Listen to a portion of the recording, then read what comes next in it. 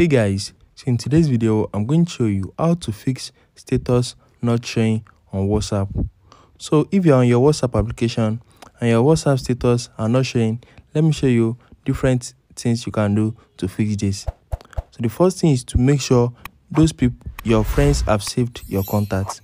So just make sure your friends have saved your contacts, and you need to check again if their status is going to show up. So the second thing you need to do is check your settings. Just head over to settings and you need to look for WhatsApp. Once you click on WhatsApp, you are going to see contact option right here. So if this contact option is disabled like this, you are not going to be seeing any status on your WhatsApp. So let's just wait and you are going to see what I'm talking about. So if this contact is disabled,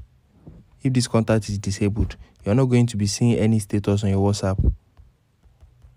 So I think it doesn't reflect. So as can you see, we are not seeing any status again. So all you need to do is toggle on these contacts. So just turn it on and any status people post is going to start showing back on your WhatsApp. So make sure contact is turned on. So if you have tried these two things and you're still not seeing status on your WhatsApp, you can try clearing the cache of your WhatsApp. In order for you to do this, head over to your settings, click on general, click on iPhone storage, and you need to wait for this to load. Once it has loaded, scroll down and click on WhatsApp. Once you click on WhatsApp, just offload the app, because if you delete the app, you're going to delete the document and your data on the app. But if you offload it, it's going to keep them.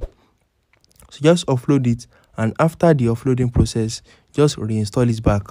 So by doing all this, it's going to fix the issue of your status that's not showing.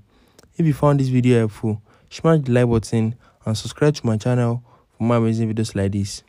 Thanks for watching, guys.